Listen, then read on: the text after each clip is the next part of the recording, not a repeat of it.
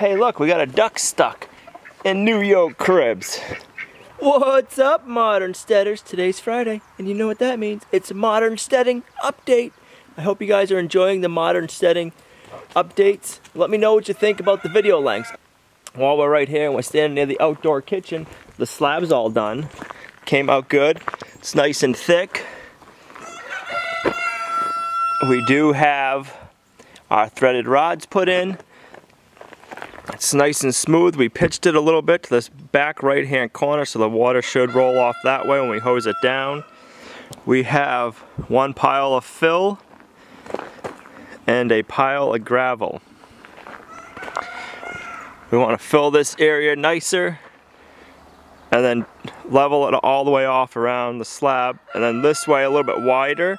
We want to put a cold smoker on that side. Let's go check on the potatoes and the squashes growing in our hay bales.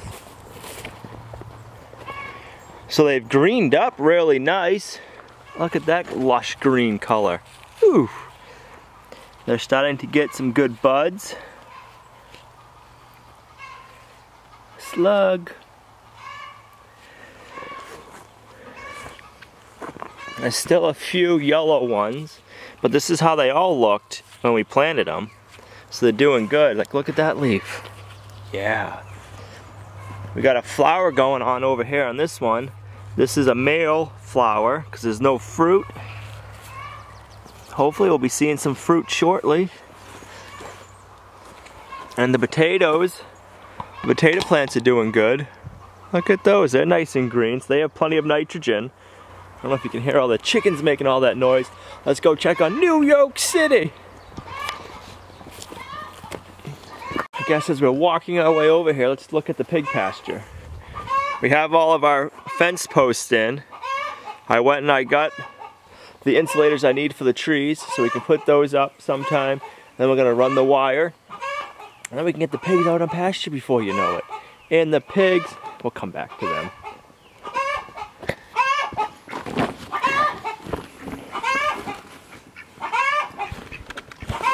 Hey look, we got a duck stuck in New Yolk Cribs. Buddy, how'd you get into New Yolk Cribs?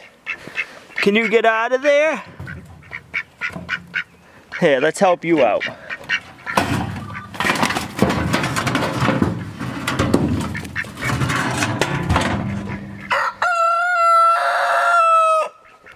Don't ask me how the duck got in there. Mr. Biggs, how you doing? They want to know. Let's go check on the ladies. We got some inside New Yolk City laying eggs. You enjoying the nesting boxes? So we have our free choice oyster shells for calcium and our seaweed. So they don't eat a lot of it, but they eat what they need when they need it. Mr. Biggs. So we haven't seen any little ducklings running around yet, but I did see one of the khaki camel female ducks out here, but she went back under. She's still broody. When she comes out, she's puffed up and she doesn't look very happy. She looks very moody. So hopefully we'll be seeing some ducklings running around soon, because it's got to be close to 28 days or over. I've been listening. I haven't heard anything. And you can't see under there. They got the nest hidden pretty well, so I can't even see what's going on under there.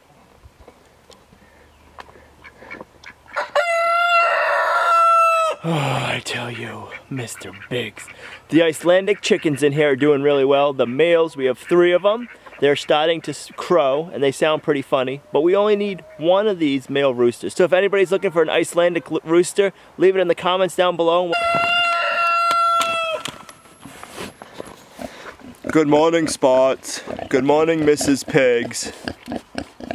How are you guys liking the electric fence, huh? That crow right there, that was one of the new Icelandic roosters learning to crow.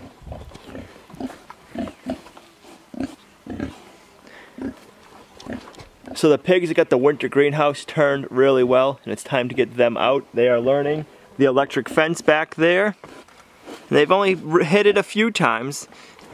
It doesn't take them very long to learn to respect that fence because it hurts. Hopefully within a few days we'll have the pigs out on pasture. We'll have to wait and see. We're supposed to be getting quite a bit of rain again. I know, lots of rain.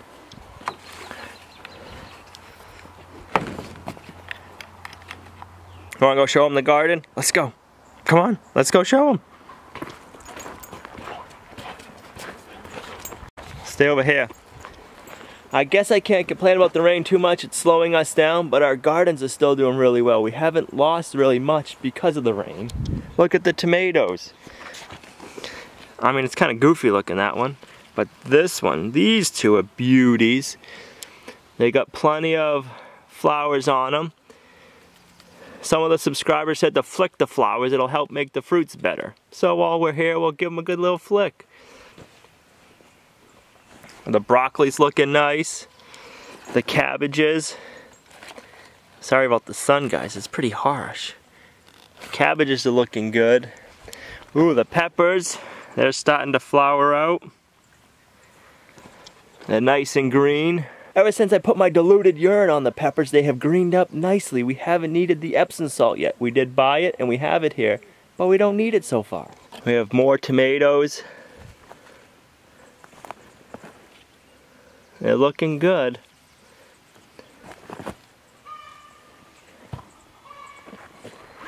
We've never had tomatoes this early here in northern New Hampshire. So this has been our best year so far with tomatoes. Our onions right here, they're starting to get a nice little onion around them. So that's good. Radishes, nah. And then in here is supposed to be Swiss chard, but I don't see that happening. We have our beets.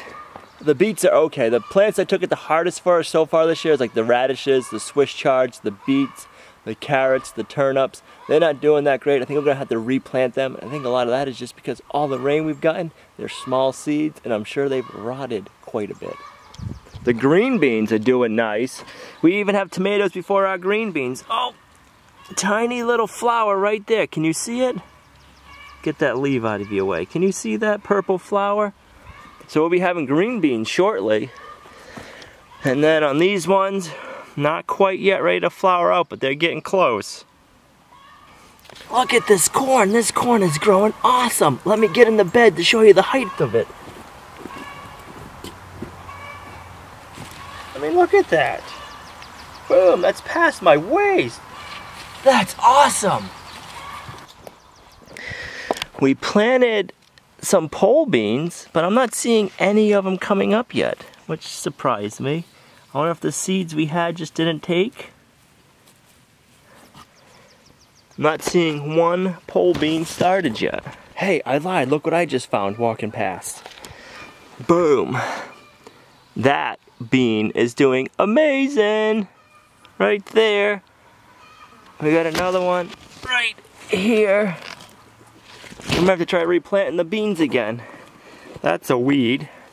That's a bean. So some of the beans took, not a lot. So we'll have to try replanting the beans. I know right after we put the bean seeds out here, we got like 3.5 inches of rain in 2 days. So that could have rotted quite a few of the seeds. We'll have to try replanting some. The strawberries are doing good. Olivia picked a berry off them the other day. So that's a bonus. There's no strawberries on here to show you, except for a few little tiny fruits starting right there. These onions are doing awesome as well. Let's see if I can get that base.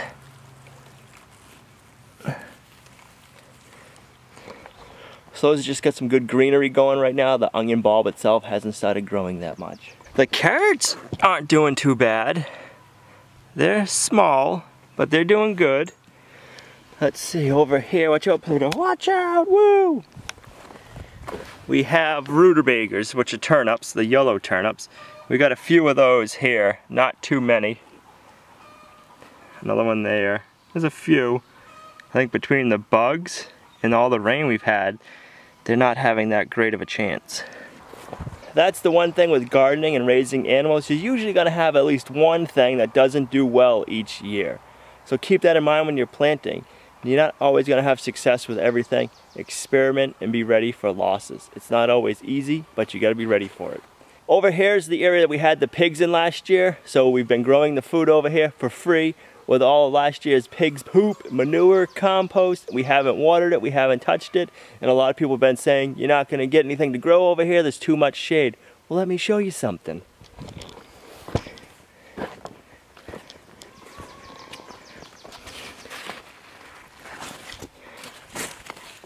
Look at that, that's a thing of beauty. That's a zucchini growing in the shade.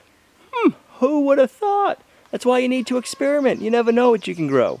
But just look at this area. These plants are jamming.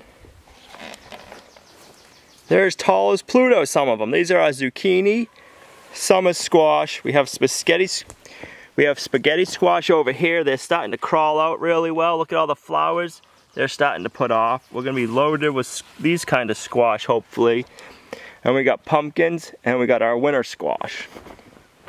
And these are doing nice. We need to get some cattle panels out here for them to grow up, because they're starting to get the little tentacles that they will latch onto things with. First row up here is our cucumbers. And these are looking pretty nice. I'm not seeing, oh, right here they're starting to bud out. We'll be having some fruit pretty soon, I hope. I'm ready for some cucumbers. We want to use some cattle panels here to trellis all of our plants on. We just haven't had time yet, so we gotta go to the store, pick up some cattle panels, because we've used all the ones we have here at the Modern Homestead.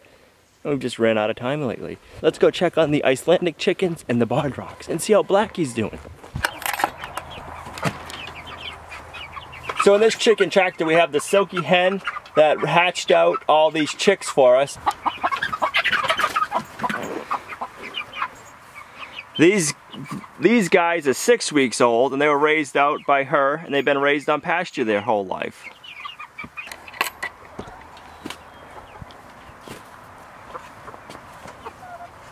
So look how good at foraging these guys are. They've been in here for a day, and they have just thatched this area just beautifully. Look at that. They're just going through. They don't eat as much of the grass as our barred rocks do, but they will go through and they will thatch it and look for bugs. I mean, look at this grass. They just took all the moss out of there, and now they're scratching and fertilizing. Rufus has been a really good rooster. And then we got Blackie. She's doing really well. She's all healed up. The other Icelandic chickens haven't picked on her, and they are all getting along very nicely.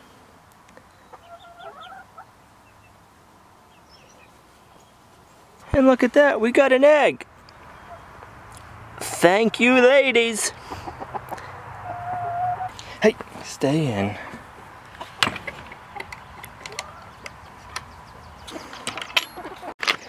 Now these group of barred rocks were hatched out here in our incubators. They've been out on pasture ever since it was warm enough for them to be out here. They are 12 weeks old, and look how big they are. We could actually harvest these guys whenever, but we got so much stuff going on, we're gonna leave them out here and let them grow and get a little bit bigger for us. I'm really enjoying the barred rock chicks for meat birds so far. They smell a lot nicer than the Cornish crosses did. They don't eat as much, and they're growing awesome. These guys are only 12 weeks old right now. Like I said, we're waiting because we're working on the outdoor kitchen. But as soon as we have a chance and the outdoor kitchen is done, we're gonna be harvesting these guys and putting them in the freezer. And they're huge already. They're a little bit smaller than the Cornishes, but not by much. They've eaten a lot less grain than the Cornishes, but they've eaten a lot more grass than the Cornishes. And we're raising all these animals here for the great quality food. And to me, the more grass you can get these animals to eat and bugs, the better food it's gonna make and the better chicken broth it's gonna make for us. This is why we do it.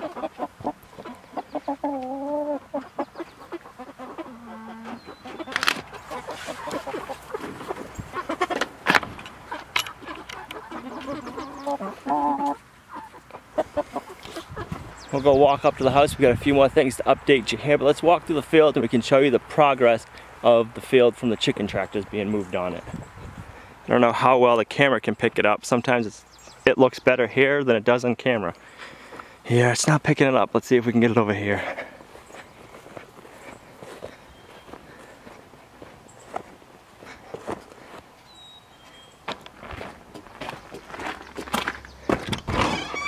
Come on, let's go. Get in. Our first batch of Icelandic chicken eggs didn't hatch out. We did candle them throughout the process and they were fertile and they were growing. Just towards the end they never hatched. We have our second batch in and it's on day 15. So that means we have 6 more days to go. And we've had a few people ask about our incubators and I'm not telling you what brand they are because we're not having any luck with them. And I don't know what it is, so when we're all said and done, we'll give them a review once we have the new incubators here, and so that way we'll know if it was the incubators or if it was the eggs. But I'm pretty sure it's the incubators, and we'll let you know. And what we thought was ginseng isn't ginseng. I don't exactly know what it is, but I know it's not ginseng. That's kind of a disappointment, but hey, that's the way it goes. Which I can feel better about now because the pigs are going to be going out in that way, and I don't have to worry about them eating ginseng on us. So we hope you guys enjoyed today's video. If you did, make sure you give it a thumbs up, share it, it's really helping the channel grow, and we want to thank you for that. And we'll see you right back here tomorrow at Lumnah Acres, a guide to modern homesteading, self-sufficiency, and freedom. Bye. Oh yeah, don't forget to check us out on Facebook, Instagram, and Twitter. Our social media name is Lumnah Acres. Bye.